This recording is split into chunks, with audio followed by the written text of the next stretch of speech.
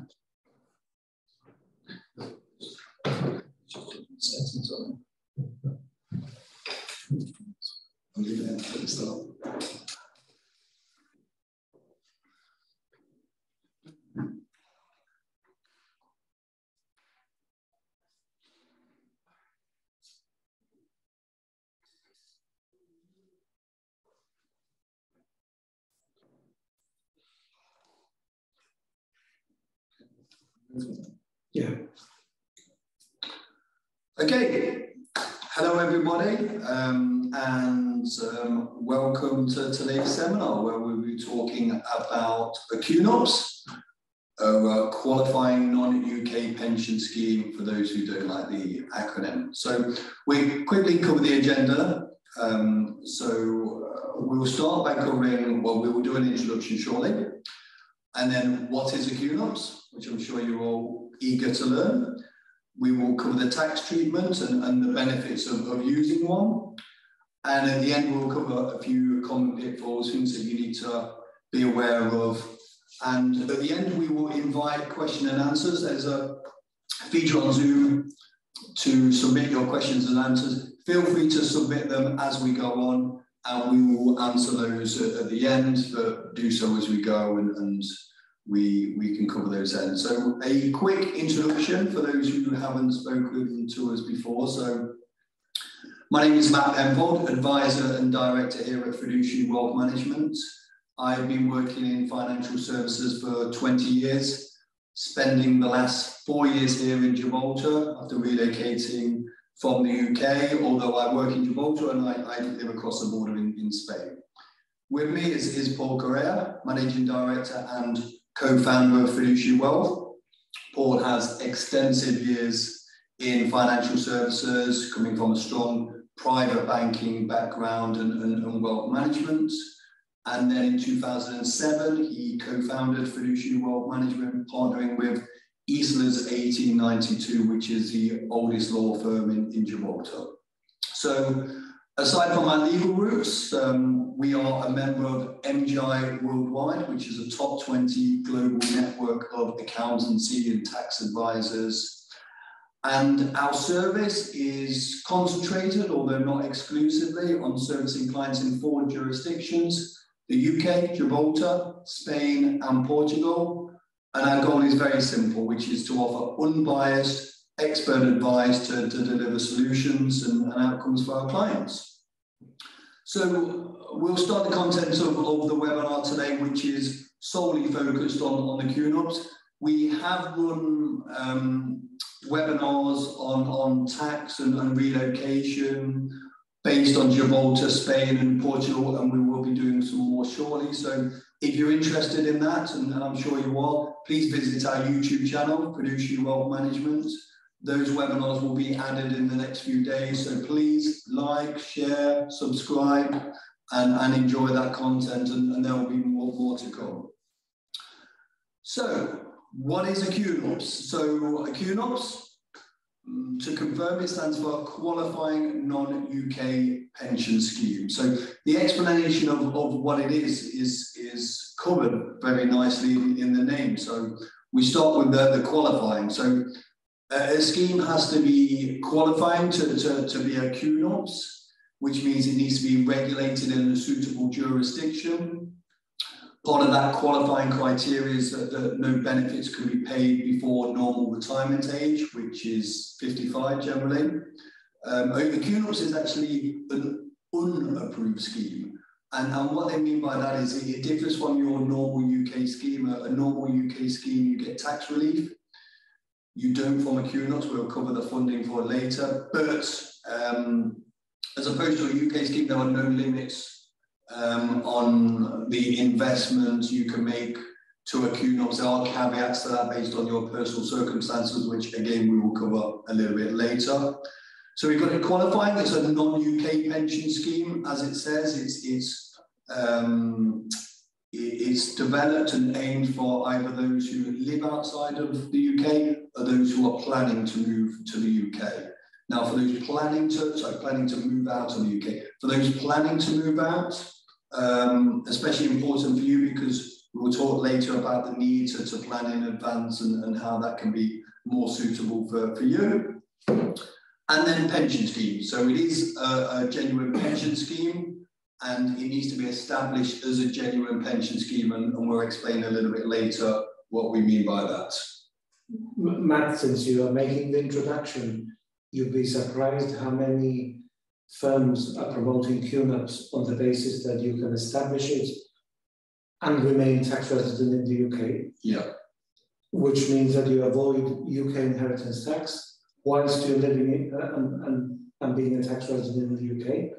And if you're very close to or have already exceeded your lifetime allowance limit, this is a way of continuing to grow your pension assets free of a lifetime allowance charge. Yeah. And that is not how QNUPS was born. Absolutely. I mean, it gives you two specific scenarios where you can establish a QNUPS. If you've already established tax residency in a third country, or you're planning to do so within 12 months of establishing the scheme. Correct. But it is worrying when you look around at literature. I've seen one on the website this morning, and more generally, and how it's being promoted as a UK IHT fudge, which will never work, and to circumvent the lifetime allowance charge, which doesn't work either. And the clue's in the name, non-UK, isn't it? So people can, as Paul rightly say, you can establish it as you're planning to relocate, but quite likely you might have to sign a declaration of sorts to basically say, I'm definitely going to relocate. Because if anybody thinks, okay, I can set this up and then say I change my mind, it's not going to work. And anyone who promotes it in that way, I don't know, avoid would probably be the advice on that one. So that is what a QNUPS is. So what are the key features? So I said briefly before, a QNUPS differs from your traditional pension. So a traditional pension, we pay into from our lifetime, build up regular savings, maybe via a workplace scheme or similar. A QNUPS is funded by a lump sum investment. So you may have had assets in an ISA or investments in the UK. If you've now departed or planning to depart, those ISAs are no longer tax efficient for you. You may have sold your UK property or a rental property. So you have a lump sum investment that you could use to invest in the QNUPS. And why would you do that? So firstly, there's no capital gains tax on the growth because it's a pension scheme. Secondly, there's income withdrawals can be paid at a very efficient tax rate. And Paul, you will cover that later, I believe. And any sum invested is immediately outside of your estate for UK inheritance tax purposes, even if you do return at a later date. Now, you might be thinking, well, I've relocated out to the UK, I don't need to worry about UK IHT. Well, again, I think, Paul, you will kind of explain why people should be kind of concerned about that. And we talk about the qualifying rules. So one of them is, I think we've covered, it's about where you live and where you're planning to leave. We would never, and no one should ever set this up as a fudge because it doesn't work. The pension needs to be set up as a genuine retirement vehicle, and the funding of it needs to be reasonable, in line with your wealth, your age, and your future income requirements. So what we mean by that, and when somebody asks us, okay, how much can you contribute to our QNUPS? That depends on your individual circumstances, and really, if you are interested in a QNUPS, the sooner you look at it, the better, because it needs to be a genuine retirement scheme. So to use a practical example, Paul, if you've got someone age 75, they've got net assets of 3 million, and they think, okay, I'm going to put 2 million in a QNUPS, I don't need to pay inheritance tax on that. HMRC won't accept that. It's not a legitimate pension scheme. They are just doing that to avoid inheritance tax. But you've got someone of a younger age, they want to build up retirement provisions. They can invest a certain amount in the QNUPS and build up their retirement provisions. I think the important point is that you get caught up by UK income tax anti-avoidance provisions. That is the key element. Yes. So if you overfund and you're doing it in order to avoid UK inheritance tax, then there's anti-avoidance provisions which will capture that transaction and deem it to fall within your estate. Yeah. In other words, you've created this QNUPS, you've funded it from your net worth, you think those assets are now outside your estate, but because based on those criteria which Matt mentioned earlier, namely, your overall wealth and that the contributions are reasonable in light of your wealth and your income requirements, if that's exceeded in any way, then when everything is taken into account, it will fall back into the UK estate. So I think when you establish a QNUPS, you want to make sure that it's done, that the funding is commensurate with your overall wealth and income requirements. Yeah, absolutely. So we've emphasized the point 3 or 4 times, but I think it's really, really important. And you can do that with an actuary or without. Because, with common sense, you can ensure that you remove some of those assets from your estate without ever falling foul of UK income tax and anti-avoidance rules. Exactly. And so when somebody asks us as a general question, how much can you contribute to a QNUPS? There is no catch-all answer. It depends on your circumstances, depends on your age, your income requirements, your overall wealth. So we can do an assessment of that on a one-to-one basis. So if that's something that you are interested in, anybody who says, okay, you can invest this amount as a general term, that's not accurate. It needs to be in line with your situation. And it's an incredibly good tool, but it's set up correctly. And the point is, and I think you've just touched on that briefly, the older you are, the less that you can put into the QNUPS, because they're taking into account lifespan. So if you set it up at 74 and they estimate that, your lifespan is going to be another 10 years and you're putting a large sum in, that's one of the factors they'll consider in an actuarial report, Yeah, no, I think see whether it's been underfunded or overfunded. I think it's one of the key factors, actually, Paul, and so QNUPS is incredibly attractive. It's set up in the right way, and that's why we say, look, the sooner you look at it, the better, because you can increase the amount of funding to do that. Because it is a pension scheme, you do need to take income from it, but at age 75 is the limit. So when you reach age 75, then the trustees of the pension scheme will say you need to start taking income. That is probably self-explanatory in the sense that then it is a pension scheme. It's designed to provide that income for you. And another question we get is what assets can you hold within a QNUPS? So there are other wrappers that are available for expats. A compliant bond is a very common one. So the difference between the QNUPS and the compliant bond is the compliant bond, you are restricted to collective investments that are what they call UCITS compliant.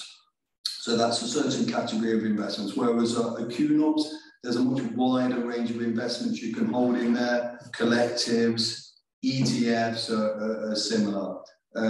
I did read something actually earlier, Paul, and they were saying, okay, you can invest in commercial property and classic cars, and whilst I think technically a QNUPS allows that, I've yet to find a trustee who would accept that, and right. It would be very, very unusual. I mean, we've tried it on a number of occasions for clients, yeah, trying to transfer across a property into a QNUPS, for instance, but you come across a few problems, because firstly, it involves a transaction, a sale and a purchase, yeah, because the legal entities, it goes from a private individual to a pension trust, right? So there's considerable costs to take into consideration. Yeah. And then secondly, it's not always practical to hold it within the trust structure. We've tried it on a number of occasions, it's never been possible.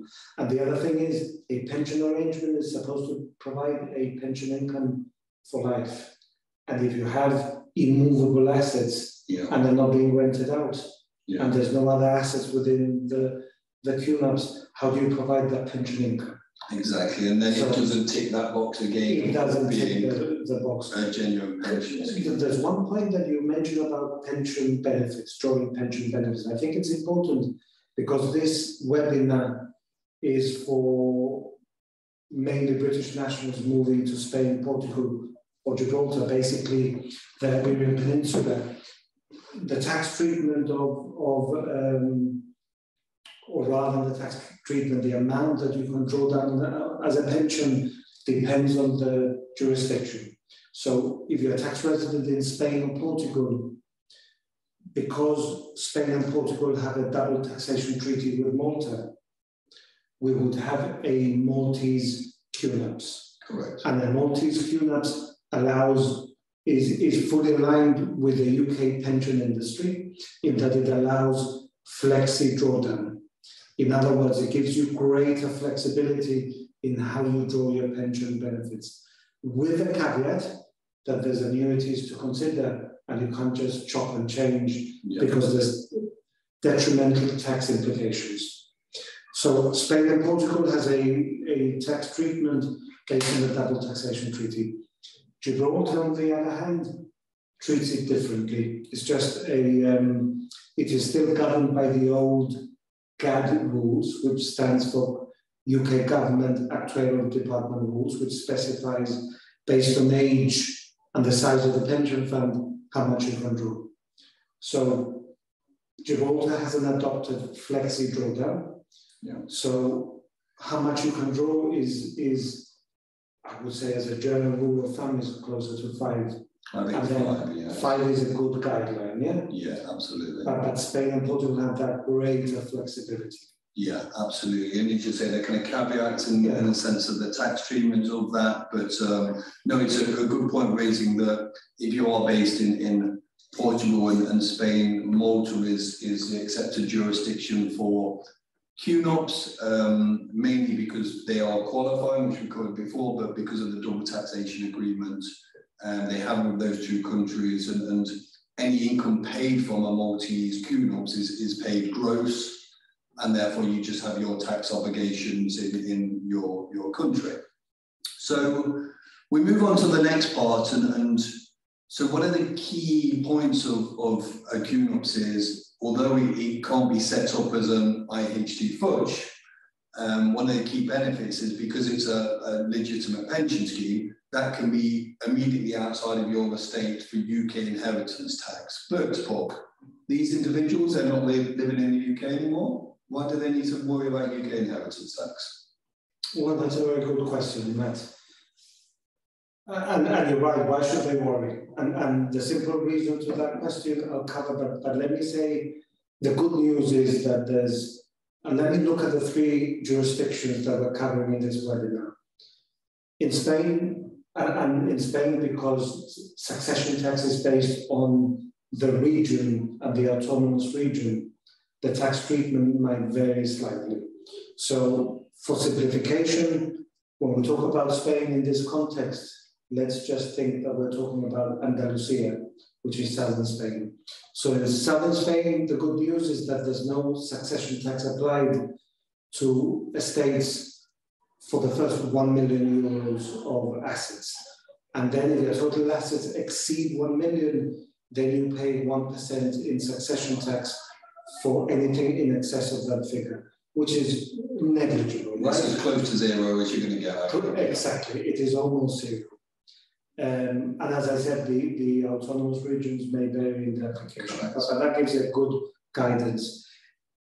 The good news in Portugal is that there's no succession tax between direct descendants and ascendants. So if you pass away, you have no family and children, and your parents inherit. Yeah. So between direct descendants, there's no succession tax, which is brilliant. Yeah, covers almost everyone. Yeah.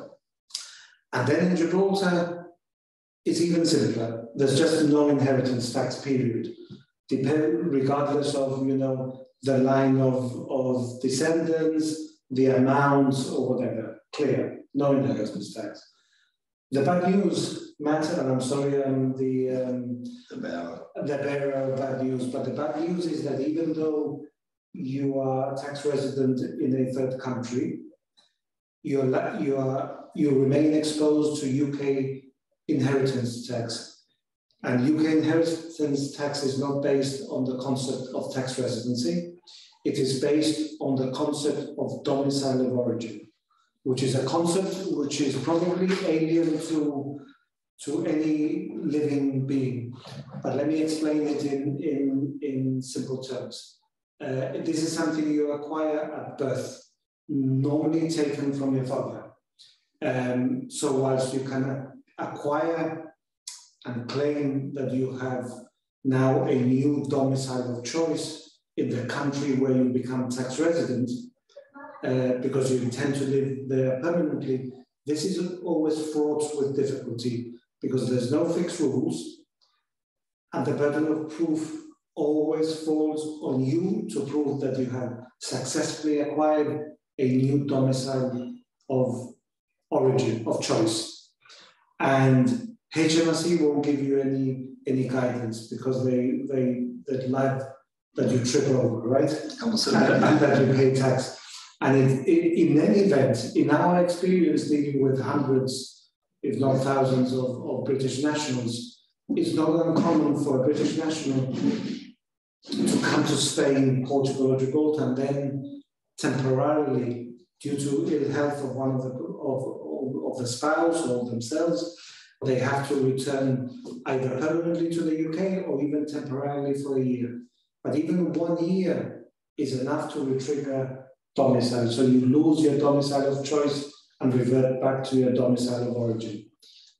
So not straightforward, right? Theoretically, if you look at HMRC guidelines, it says that you can avoid UK IHT after 5 full and complete tax years of non-UK tax residency. But in practice, it's much more complex than that because there's all kinds of ties which will then determine that you never shed your domicile and you're still caught by the UK IHT tax. Things like business interests, social connections, family interests, property ownership, and then there's the all-encompassing clause, which is your intentions. And that one is so ambiguous and fluffy and wide that it can be interpreted in a multitude of ways.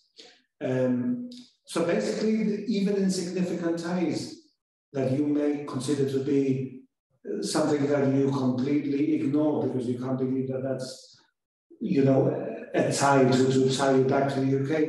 HMRC have been known to rely on the most tenuous of grounds to dismiss claims that an individual has shared his domicile of origin and has a new domicile of choice. So you can't really fall back on that. You can't really plan on the basis that you've left the country and you've got a new domicile of choice. Let me give you one example to emphasize the point. You all probably heard of the late Welsh actor Richard Burton. He lived for many years in the US before moving to Switzerland in 1957. He lived in Switzerland for 27 years before passing away in 1984. The UK tax authorities made a successful claim on his estate on the grounds that he never actually relinquished his UK domicile, even though he'd severed his ties with the UK for more than 30 years. And the claim was successful. He'd had PACA advice, everything has been done properly, been advised correctly, what to do, what not to do. But the claim from HMRC was successful due to the fact that he purchased a burial plot in Wales, and therefore he always had emotional ties with the mother country, and he always intended the intentional tie, to return to the UK. And the basis for the claim was that he was buried in a red suit, in a red dragon, the colours of Wales, and holding Dylan Thomas poems. And that was enough to support the claim in court. So at the time, Richard Burton had an estate of £5 million, which might not sound like an awful amount of money, but it was in those days, right? Yeah. We're talking about almost 40 years ago. And of the 5 million, 2.4 million had to be paid to Her Majesty's Revenue and Customs because it was deemed UK domicile. The good thing is that if you're a non-UK tax resident and you plan early, there's incredible opportunities to restructure your assets in a tax efficient way and completely legitimately to either mitigate or eradicate this tax. But like everything else, don't leave it when you're on your deathbed and plan then. Yeah. You have to plan early.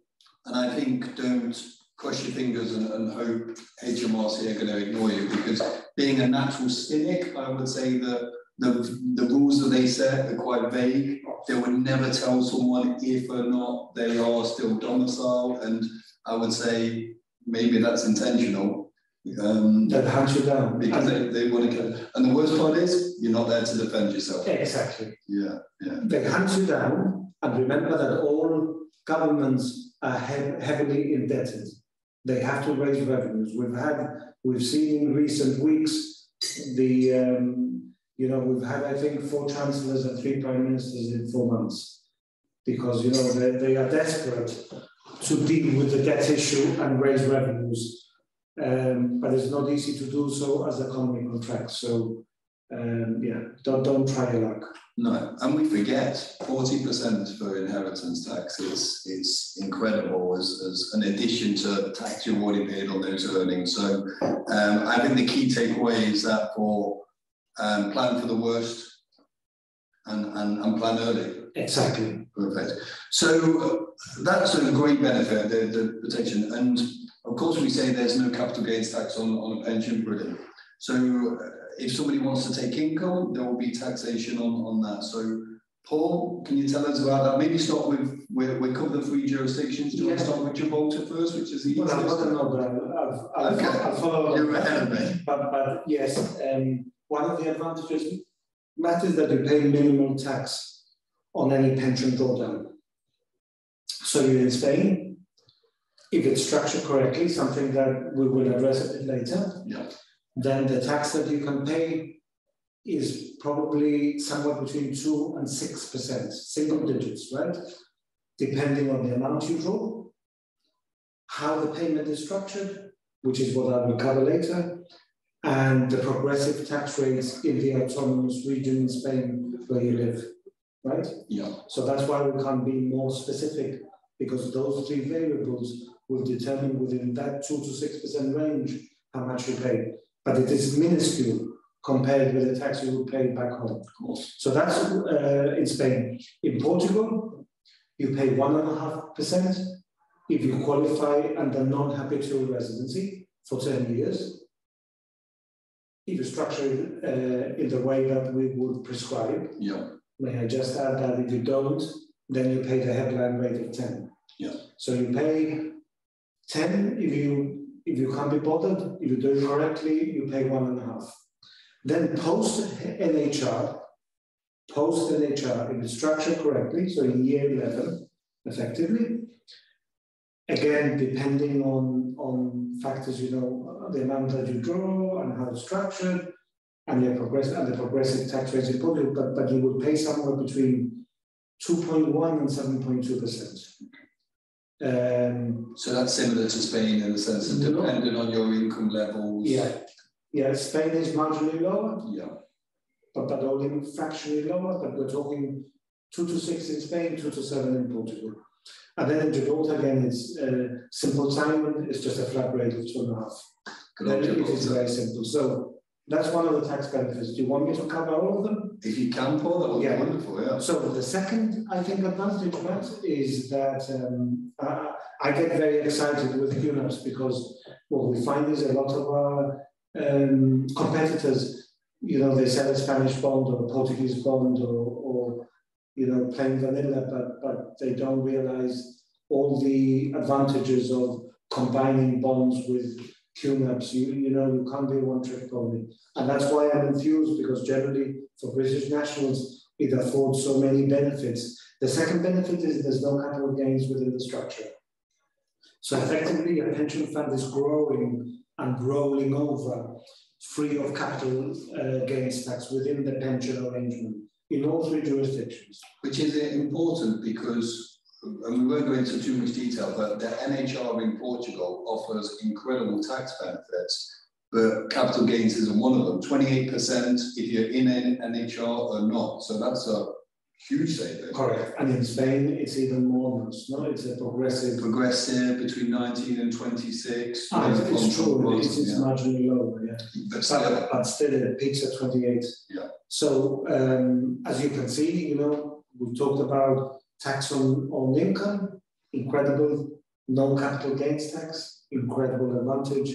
And then, of course, it is removed immediately from your estate, as we talked about, for UK IHT calculation purposes, regardless of where your tax resident. In other words, you leave the UK, you leave UK shores, you set up the scheme, and 10 years later you return. Those assets remain outside the UK estate, even if you return to the UK. So I think that's what we call, Matt, and we call it, you know, the added bonus. The cherry on top, but it's a rather large cherry, I would say. Exactly. Yeah.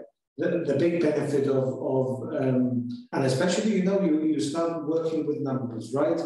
And say, how can I reduce that UK IHT liability, and how much based on my age and all the other variables can I stick into a QNUPS? And suddenly you've made a massive savings completely legitimately. Absolutely. Yeah. So that's the third advantage. The fourth one, which I think is an area that is sometimes not covered. If you're a beneficiary, so let's assume it's a couple. The husband dies, and remember the scheme is in the name of one of them, husband or wife. Mm-hmm. You can't have joint names. This is a pension. So let's assume for this discussion that it's a QNUPS in the name of the husband, and he's 5 years older than the wife. He passes away. The wife, the spouse, is now the beneficiary, and the spouse decides to remain tax resident in the same country as the spouse was, yeah? So in Spain, Portugal, Gibraltar. One of them dies, the other one stays in the same country. Then they can continue to draw a pension income in the same tax-efficient manner that was spoken about just a few minutes ago, yeah? Yeah. The 2 to 6, the 2 to 7, and the 2.5. Absolutely. However, if the spouse wants to collapse the scheme, the pension arrangement, something which we would never recommend, and take it all out as a lump sum, then the tax liability would be massive. This is not the intention of a pension arrangement. Yeah. The idea is it is sheltered and they can continue to draw income tax efficiently, right? Exactly, yeah. And let's play it out a bit further. The husband dies, the wife becomes the first beneficiary inherits. She continues drawing down income, and then she in turn nominates the children as beneficiaries. And the children are based in the UK. Then, you know, husband and wife draws income tax efficiently. When the surviving spouse dies, the wife, the children, assuming the UK tax resident, can go, thank you very much, get their hands on the lump sum, no UK inheritance tax, no restrictions. With a UK bond, you know, they're still liable at the marginal rate. So I think that is an often overlooked massive benefit. Nice. And then something I don't mention, Matt, but I think it would be of interest to all of those who've taken the trouble to watch the webinar.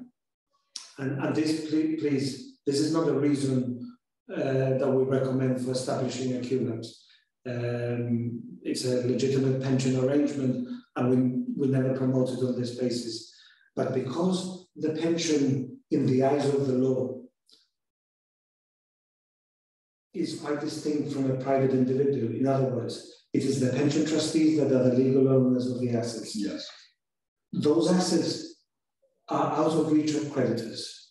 So let's assume you're in business and you've got pension assets and savings and investments, and the pension, you know, falls for whatever reason, which anyone in business will know that that's always a risk. You won't have creditors chasing you because those assets are no longer your assets. Yeah, okay. Yeah, that's interesting. We never want to promote it in this way, but it has to be mentioned in passing because it's something that maybe people never factor in their decision making. Yeah. Yeah. No, it's a valid point. Valid point. So we talk about the treatment of the income, and those rates 2 to 6 in Spain, roughly 2 to 7 in Portugal, or 1.5 under NHR. So how can they obtain those rates? Because you mentioned that make sure it's structured correctly. Yes, because basically what it is, Matt, is you can draw a in Spain and Portugal. I mean, the concept of annuities in the UK has a totally different meaning.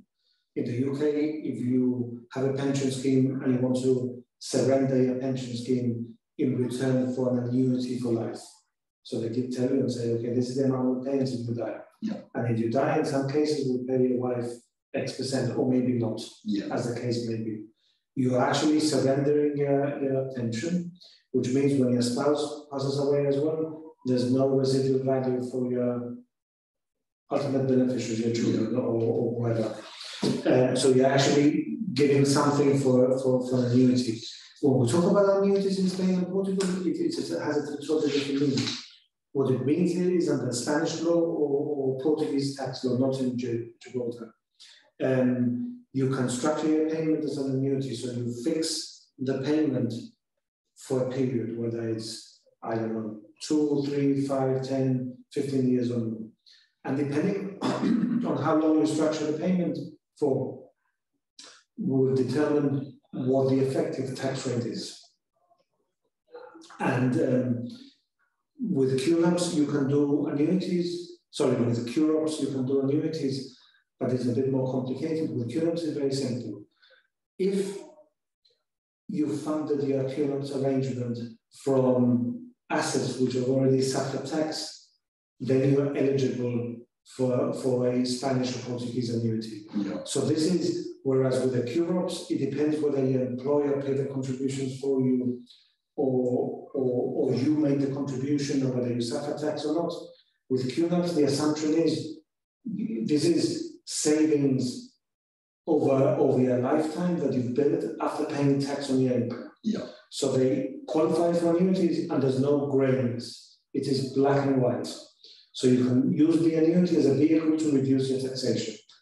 The devil is in the detail. Depends on the amounts that you draw down and for the period that you fix it. Yeah. And I think that going into minutiae here is not going to add any value to our listeners. Yeah, because it has to be looked at on an individual basis. But I think the key is it's an annuity, but not as we know it. It's a temporary annuity, but it's effectively a way of fixing the income. You still got your QNUPS and the pot continues to grow, invested, and can be passed on to your beneficiaries, but it's just a very efficient way. Correct. And those 2 to 6, 2 to 7% we talk about it is because the way Spain and Portugal assess it, only a proportion of that income is taxable, and that's effectively times by your tax rate, so it depends on your income levels, and that's how we come to a very attractive income tax rate. Perfect. So I think we've covered a lot of the tax benefits and what is a QNUPS.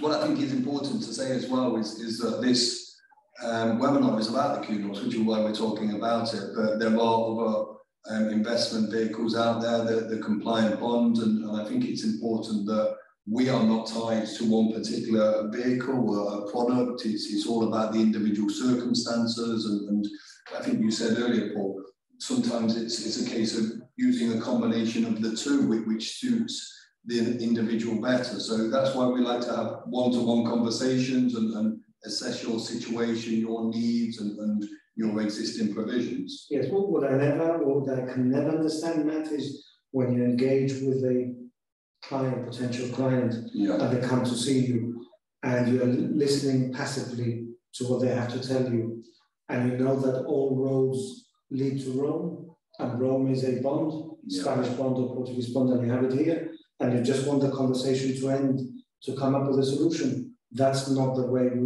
we engage with our clients. Exactly. You know, they have to tell their story, their personal circumstances, their requirements, their financial goals, and that determines really what the solution is. Of course, yeah. What works for Mr. A is different from Mrs. B, but we're not going to put you in this predetermined box. Absolutely. Where we say you can have that, let's move on to the next person. So it's important, and well, it's interesting, we come to the final part and common pitfalls, and I have a few, and I'm sure you do, Paul, and they probably cross over a little bit because we see the same situation. So a couple from myself is, and a lot of this we've covered already, but it's important to reiterate, it has to be a suitably qualifying QNUPS. That's important, otherwise it's not going to work as intended. You also need to ensure the underlying assets are managed professionally and expert. You know, it's got to be managed properly so you can kind of benefit from that. And it's got to be in line with your risk appetite, your range, what you're trying to achieve. That's why, again, you have to have these conversations and what we enjoy doing with people. I'm going to say it one more time that the funding needs to be in line with your requirements. Again, that's something that has to be assessed on an individual basis, and it's important that you work with somebody that understands how QNUPS works, understand how it's treated in the UK, understand how it's treated in Spain, Portugal, Gibraltar, where you are based on now. So, Paul, you have some key advice for us. So, somebody considering a QNUPS, what would you tell them? What's key to consider? One piece of advice? One, if you've got a couple, you know, let you roam for it. Well, that's I think the first thing you need to do is you need to engage with someone that you can trust. You know, I see it all the time that people Google for answers and they think, and whereas sometimes there's information there which is, if not fully accurate, has an element, you know, it can be relied on more often than not.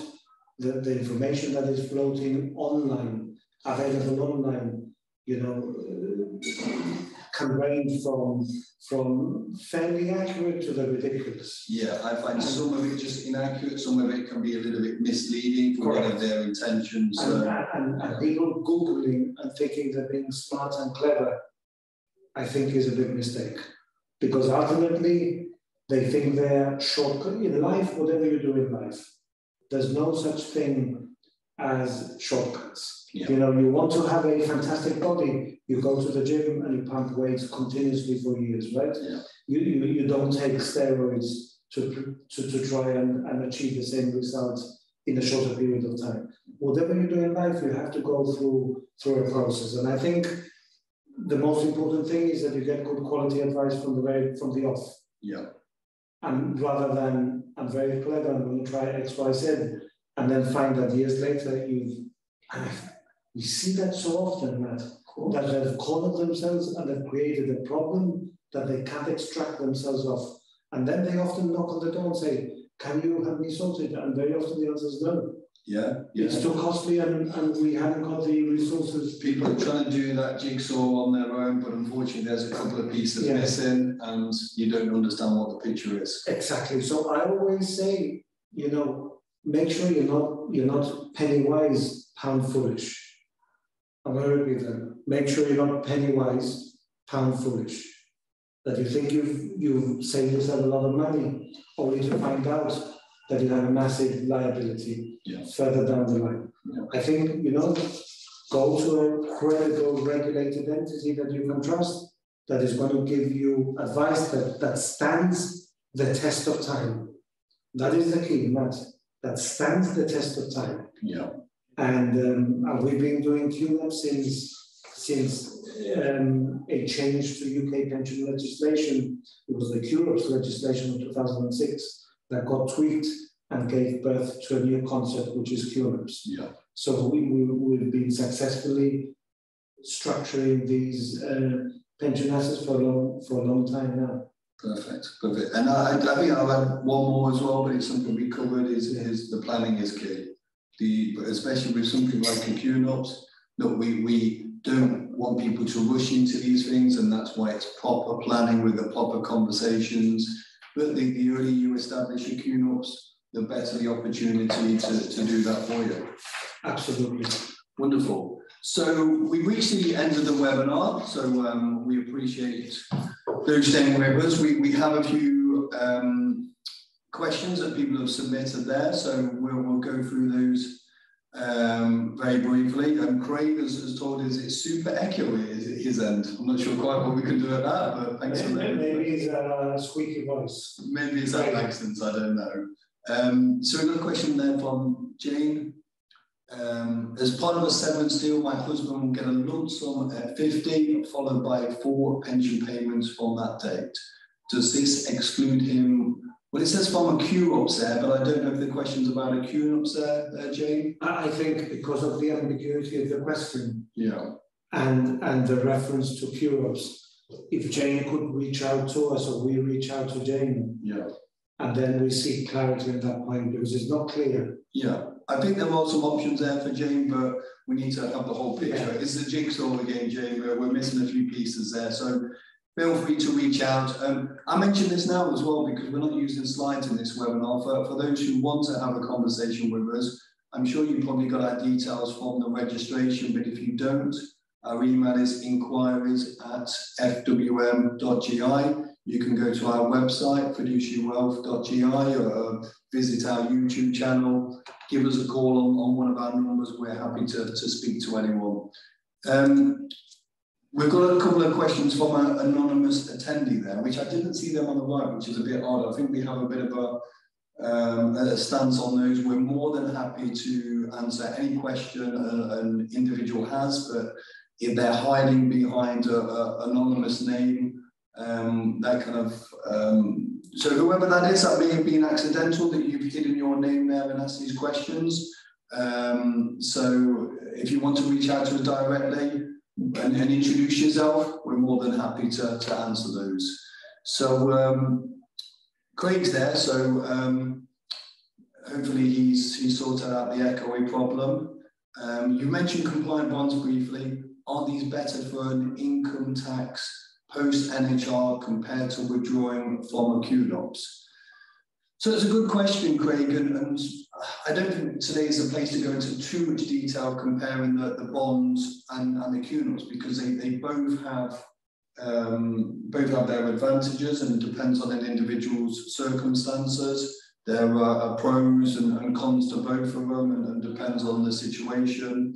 And luckily, I think we've already said it. We are not saying you have to have a QNUPS, you have to have a bond or anything else. It's dependent on your individual circumstances. And the requirements to withdraw. Remember that the Portuguese bond, you should really not set it up if you intend to draw income in the first 8 years. Exactly. Yeah, I don't think they're directly comparable, and they could work alongside each other anyway. Exactly, I think that's true. Sorry, in answer to Craig, that web issues will have to catch up, not necessarily. I think there's information out there in the World Wide Web. No, I think what Craig is saying is Craig's had issues himself, so he's had to move the webinar, and he will catch us at another time. So, Craig, well, you're not listening now, you've gone because of your internet, but if you're watching this recording, it'd be really nice to talk to you. Jane has come again, so she's clarifying. Let's go back to Jane. It is QNUPS. Yeah. It will go up. So, So, husband will get a lump sum at 50, followed by a full pension payments from that date. Does that exclude him from a QNUPS? No, it's an unrelated matter. I mean, Jane, you should consider QNUPS as a vehicle to put some of your savings and investments not already in a pension arrangement. Yeah. For tax purposes, yeah? Exactly. So you can have your QNUPS or your UK pensions, which you leave in the UK or transfer to your QNUPS, which is better advice, generally, but not in every single case. And then you can establish a QNUPS alongside your other pension arrangements. Absolutely. So it looks like there is an opportunity there for you, Jane. So again, we said it earlier, we need to assess the whole situation, but I think it'd be really worth reaching out to us, and we're more than happy to have a conversation with you. So Ian has a question. How is a lifetime allowance affected by transferring to a QNUPS? Well, I mean, this is not this webinar is about QNUPS rather than QNUPS. Yeah. But yes, a transfer to a QNUPS, which is a completely different matter, is when you transfer pension assets. A QNUPS is funded from non-UK pension assets. A QNUPS is funded from UK pension assets. That is the distinction. But if you were to transfer your accrued UK pension benefits to a QNUPS for the purposes of everyone else, to a QNUPS, then it would be deemed a benefit crystallization event subject to the lifetime allowance tests. Absolutely. But we don't want to confuse everyone else because we're talking about chalk and cheese, yeah? Exactly. And we go back, we've done a few webinars which cover the QNUPS in more detail, where again, we can speak to you about that. They can go to a YouTube channel, yeah? Yeah, please do, yeah. And can I roll an existing frozen defined benefit UK pension into a QNUPS? That comes from John. A QNUPS isn't funded from a transfer of... No, we are not in that business because if you look at the spirit of the rules, it's clear. Yeah. And I know that some providers will do that, but I think like the defined benefit, the British Steel defined, you start, this is our table, right? You start operating outside, on the edges, beyond the edges, right? And then, the scheme gets disqualified and is liable to tax. Defined benefit UK pensions should go into a qualified recognized overseas pension scheme, not into a non-UK pension scheme. Yeah. Because those defined benefit, pension benefits that John is referring to should go into a QNUPS, which is a pension arrangement, not into a non-UK. And a QNUPS, I think you said earlier, Paul, a QNUPS is funded by assets that had already been taxed. Absolutely. Whereas a defined benefit is actually you've had tax relief on that. Correct. And it's a different type of scheme. So defined benefit into a QNUPS, simple terms, is no.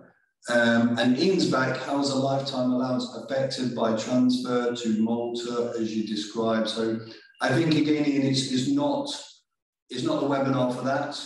You've got a few questions, reach out to us directly, and we can answer that one for sure. And it's interesting questions, just maybe not for today. So can I ask the viewers that remain, please like our YouTube webinar or go into the YouTube channel. Please like, please share, and please subscribe because we put a lot of effort into sharing this knowledge and information. Yeah. And we do it for free.